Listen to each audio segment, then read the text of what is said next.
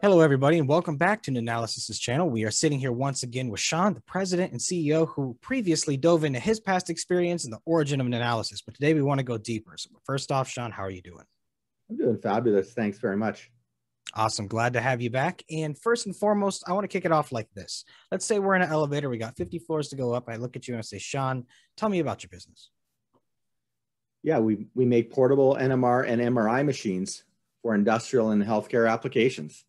So our vision is to disrupt the MRI space because it doesn't work the way it should work. And the way it should work is you should be able to go down to your local pharmacy, sit in a chair, have your prostate MRI'd, should be connected to the cloud, driven by AI, accessed via your trusted service like WebMD, and then should get a pleasant message saying your prostate is fine, no need to consult your doctor. Similarly, if you're playing football on a Friday night in East Texas and you get your bell rung, you go into the locker room, make sure you don't have a concussion. Should be no fuss, no muss. That's where we're going, and that's what we do.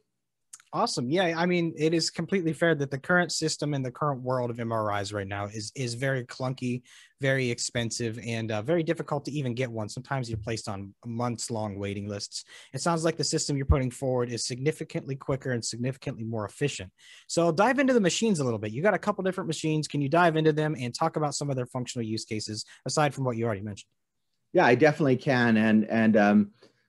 So the medical imaging part of this market opportunity, the MRI for human diagnostics is a highly regulated environment. And so what's cool about our business and what we identified early on, and then the strategy associated with that is what makes us unique in the world, is that we figured out that MRI machines aren't just used for human diagnostics. They're also used for industrial analysis. They're used by big pharma, petrochemical companies, food companies, and anytime, if you're taking possession of a commodities trade and you want to make sure that, your $10 million worth of jet fuel or olive oil is good and what you paid for, magnetic resonance machines are actually used for that as well. In fact, it's the gold standard of analysis. How much THC or CBD is in your cannabis oil, or, is your olive oil contaminated by cheap soy oil, and how much lithium is in your brine pool. So we figured that out, and that's not a regulated market. So, but the math and the physics and the technology with the imaging side is exactly the same. So we went after the low-hanging fruit from the revenue perspective. We miniaturized those machines. We're selling them to industrial customers like pharma and food and petrochemical, law enforcement, driving around in mobile labs, testing suspicious powders. We miniaturize them. So rather than them being very large, expensive machines that weigh more than your car, we made them the size of your toaster or a microwave oven with one model. And then we're developing the medical imaging part of the opportunity going forward, but building a common technology platform, and just as importantly, manufacturing platform to do both industrial analysis and medical imaging, and go towards our vision for magnetic resonance. Awesome. It sounds like it was a really good strategy to go for that low-hanging, very lucrative fruit in the industrial market. That's a side of the business in terms of MRIs a lot of people don't even know exists. Absolutely. And we're the only ones in the world that have this strategy. Because we're taking that strategy, rather than saying to investors, hey, give me a couple $100 million and leave me alone for 5 years and don't worry about it, I'll come up with something awesome. We're generating explosive revenue growth right now with our products for the industrial space. In other words, the unregulated part of it. We're clearly demonstrating in the public domain that we're also making progress on the medical imaging side, with products being sold to OEM customers, selling to customers that are developing next generation medical imaging equipment in China. So real revenue associated with that.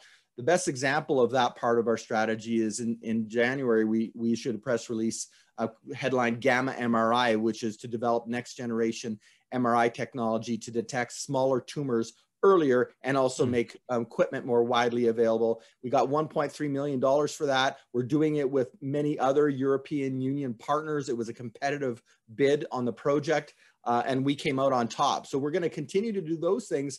And then back to the industrial analysis, we're just going to deliver, year over year explosive revenue growth selling those machines. Wonderful. Yeah, you've really explained what your edge is here, and it's really awesome that you guys are working with things on both sides of the market. I mean, obviously, when it comes to the human element, it's great to be able to get people access to this kind of stuff as soon as possible, as quick as possible, to catch any potential life-threatening issues. Are you able to tell me more specifically some of the people currently using the tech, maybe just their industries, if you can't dive into names? Oh, for sure. I don't mind mentioning the names. So we sold over 900 units thus far for well over $60 million. So, you know, we're not a pre-revenue company by any means. We sell to the biggest companies in the world like BASF and Eli Lilly and Pfizer, as well as two-person little biotech startups. We sell to the most famous universities in the world like Harvard and MIT. And we also sell to little community colleges in rural Mississippi or India. And by the way, in those places, there's no liquid helium trucks that are driving around to keep the superconducting magnets cool in those big machines, which is required both for the MRI machines in hospitals and the big magnetic resonance machines required for industrial analysis. We also sell to government labs all over the world as well. So, you know, we feel that the market opportunity that we're facing is scientific instrumentation, which is about $75 billion per year. The addressable part of that today is about $3 billion. And we think with ongoing miniaturization and then just even more broadly, democratization, we're going to grow our addressable market in that larger scientific instrumentation space. Wonderful. It sounds like you guys are targeting a market that needs the help. You have a really strong strategy and you guys have been building really good momentum lately. Are you able to give any more hints of what you guys got coming up or maybe just some recent updates?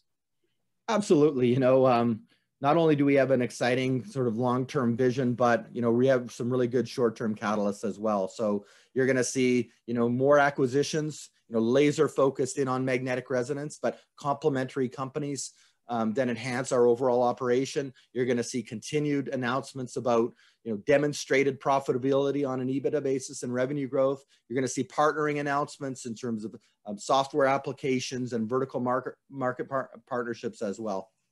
Wonderful. Well, Sean, thank you so much for coming on. Is there any last words you want to offer people before we go? No, I would just like to say that, you know, we really thank North Equities for doing this for us. We welcome all the support out there in the marketplace, and anybody wants to give me a call or send me a note, please do so at any time. I love talking to shareholders. Thanks very much. Wonderful. You guys heard the man. Don't be afraid to reach out if you got any questions at all. We'll happily talk to you and maybe even answer some of your questions in these videos. And stay tuned because we'll get you some more exciting news over the wire. Sean, have a wonderful day. Cheers.